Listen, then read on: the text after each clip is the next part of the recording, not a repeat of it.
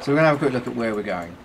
So this is Maxwell Marina, and effectively what we're going to be doing is a reverse park manoeuvre, and we're going to land about here in between a couple of other yachts. And this is your typical mooring you'd see at any Greek island marina, really, isn't it? Yeah, absolutely. And it's not necessarily the easiest manoeuvre, particularly if there's a bit of wind blowing, is it? No, it can be quite tricky. I think it's probably one of the more complex mooring manoeuvres that we might encounter. Yeah. Okay, Right. so we'll just turn this off so we can see properly, and we're just going to follow the instructions and make sure we've got fenders on both sides of the boat. Okay, so not much for me to do at the moment. Just watch them working. Absolutely. So I think we were talking earlier, Chris, about knots, and normally most people use a clove hitch when they're tying on fenders. Although I think you can use other knots. I think that's the general preferred method, isn't it? Yes, well, I always see that they're, saying the clove hitch and the round turn. Round turn 2/2 hitches. Yeah, but I've always used the clove hitch, and of course it has the advantage that once you've lowered it over, you can adjust it up and down. Where presumably with the round turn, you'd have to undo the whole. You have to pretty much untie the whole thing. Undo yeah. the whole thing, which is, if you then find that your jetty looks a bit lower than you're expecting as you're approaching, it's a bit Absolutely, of a pain. yeah, it is. It's a little bit slower, I think. Well, there's nothing necessarily fundamentally wrong with it. No. I think as long as it's holding the fenders on and they don't fall off into the sea, Yeah. everyone's a winner. And I suppose if you know the length, you've been doing it for some time, and you know that you're going to be in harbour for a while, you want something a little bit that's not going to come undone. I suppose that's one of the things with the clove hitch. You could slip. Not sure. Yeah, maybe. So I think we're putting the fenders on both sides here because we're going to be doing that reverse part manoeuvre in between two boats. So we want to make sure that we're well protected. And just so now, Next. So we're going to put stern lines on because we're coming stern to. Okay, so our stern lines are on. Select reverse mode. Okay. Some, but not all skippers, like to stand in front of the wheel facing backwards when reversing. With eSail, it gives you a good view of the wheel and stern. Okay. Now reverse slowly into the marina. So this is an Don't interesting forget to point. watch what your bow is doing as you turn. You can switch in and out of reverse mode to check. So when you're standing the opposite side of the wheel to reverse, You will be mooring stern to, between the boat nearest the marina buildings and the next boat along. Just before you come in line with that position, turn the boat tightly so you'll get the gap and stop. Okay, so if you're facing this way, it can be quite useful because effectively you're reversing on the controls. So you can just steer it as you would steer a car, really, and it's going to work the same. If you're standing the other side of the wheel, you have to sort of reverse your thinking, and that confuses some people. Should just say that obviously we're doing this double-handed, and I've got a wheel here, a Thrustmaster wheel. You don't need a wheel at all. You can use the keyboard controls. In fact, in some ways, for me, who's more used to using the keyboard, it's easier.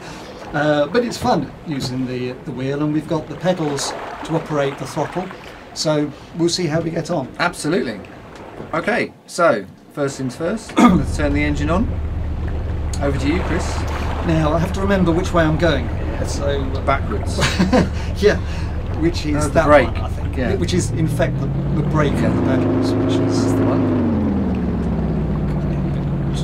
And we want to just make sure, as we're controlling our speed, I think that's one of the fundamental things, is making sure that we're controlling the speed, because if we do have a little mishap when trying to moor, then the slower the speed, the less damage you're going to cause, and the more likely you are you're going to be able to get a fender in the way and prevent anything happening at all. And we don't have any wind here really to talk about, so sometimes when there's a little bit more wind there, it's difficult being really dead slow because you're going to be pushed around by the wind. Today it's nice and calm, the birds are flying. So this is our slot, that's where we're headed for. We can always adjust if it's too early, but Yeah. so Okay, round we go. just give us a quick look on that. Bow, could you? It's probably a bit late now. No, I think we're good. Okay. Give us the. slowing down. Might want to just readjust that. Yeah, we're just straightening it up, I think. So we've got a straight run in. Remembering with the stern tube mooring that we've got to put our anchor out, and it needs to be sort of as central as we can to the mooring. I'm just going to go in, and then I think if we come forward a little bit, Yeah, I think that's a good idea. get nice and straight there. It looks pretty good to me, Chris. Wasn't too bad, actually, apart from a little bit further. Can you have a look at the Top down view. No, I meant the front, the looking forward. Oh, okay. Well, you Right. can do. Yeah, we've got quite a bit. We've got plenty of space. Just-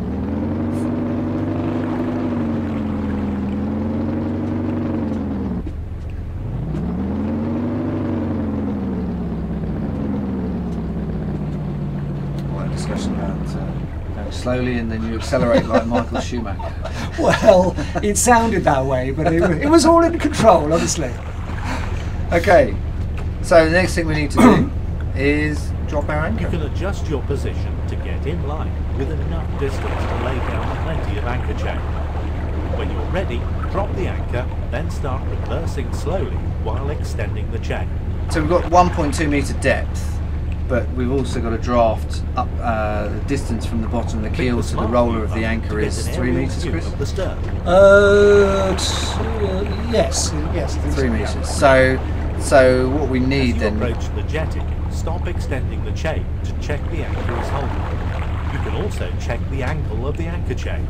Use the close-up button on the anchor menu. So, I'm going to select the anchoring menu, close up. You can now precisely control Open your up the anchor approach lock. to the jetty by extending chain and using reverse throttle. Once you are close to the jetty, click on the mooring menu to moor up. We're quite close to the jetty in front. Can we just hold for a second? Yeah. Whoop. Sorry, that was really Drifted. Yeah, just a little. I think we were just because we were talking a bit. So we've got 3 metres draft on the boat to the roller of the anchor fair lead. So with 1.2 underneath us, that means we need about just over 16 metres of anchor chain really to make sure that we get a good grip. So here we go. I think so. If we drop this down, and we want to make sure we get to about 4 metres, it should mean that the anchor is on the bottom, and then we can go back, start moving backwards slowly. What we don't want to do is drop all the chain at once, because all it will do is land on top of the anchor, which isn't going to allow the anchor to work. It's just going to make a big mess for us to clear up later. Okay, back we go, Chris.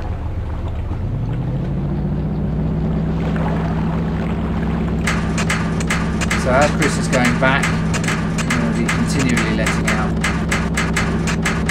more and more chain, making sure that we're not dragging the anchor until we're far enough in front.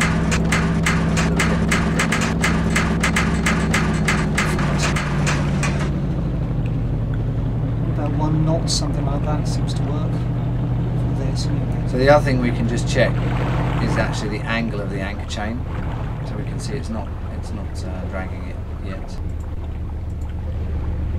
just keep coming back. Oops.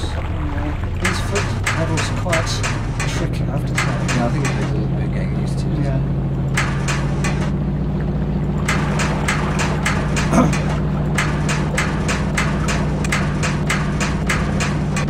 So I'm going to just keep letting out the anchor chain. If we let out too much, it doesn't matter because we'll be able to pull it back in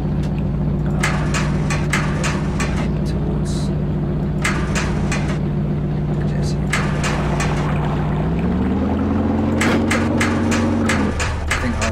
I think we need I need to pull more chain out. Was Too it? busy talking and not enough clicking. We have to go down an awful lot, but that doesn't matter. No. I mean, it's not a bad thing to stop. Yeah, I think in some ways you can actually let the anchor control you. If we run out of anchor chain then. In that case, this will be interesting. I just have to see what we... You've got to get a bit closer than that. I was thinking okay. You want to put it into the top floor. That's my fault. Yeah. You can see. There we go. So we want to come in. Oh, we're too Yeah, far away. let me I'm getting reverse, too excited reverse, now. reverse. Not too much. 'Cause Here we go. So we're tying on.